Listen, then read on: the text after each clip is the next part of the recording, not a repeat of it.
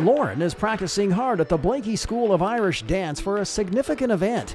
Janice Blakey is fine-tuning the youngsters in preparation for the Western Canadian Oireachtas. She's been working us really hard, preparing our steps and our endurance and our technique a lot. I'm practicing and I'm going to do my best and forget the rest and try and listen to the music. It's just really fun to me. The whole world and everybody I've met they're just awesome people and so supportive, and it's just a really cool world and a really cool sport to be part of. Notice she called it a sport, and it truly is. There's a lot of training outside the dance floor, and they have to have strong core strength to perform like this. We don't use our arms, so we need to leap really high in the air. We only use our core, our quads, our calves. So our core and our legs are, quite strong. They sweat, blood, sweat, and tears. And so although it is dancing and they do try to be graceful and all the, technique for dance, they also have to have a really big sport aspect in their physique.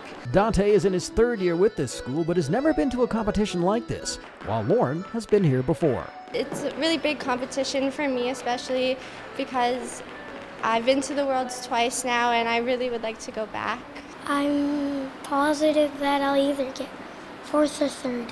The youngest kids, the under 8s, they don't go to Worlds because it's 10 years and up for Worlds, but the younger ones are trying to qualify for North American Championships, and it's in Orlando this year, so of course they know where Disney World is, so they're all working hard for that. So it's cute because, we try to keep it fun for the little ones.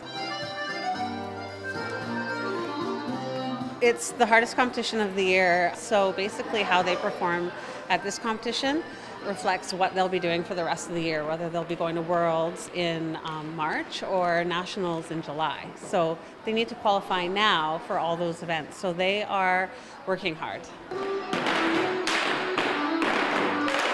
It's a pretty big coup for Kelowna to host this event. Over 1,000 dancers and family will descend on the city. If you like river dance, Lord of the Dance, Irish dance, it is going to be an amazing thing to come see. It's not a show, it's a competition, but it's the highest level of Irish dance in all of Western Canada, all in one place. So it's a really neat thing to see if you're around downtown Kelowna.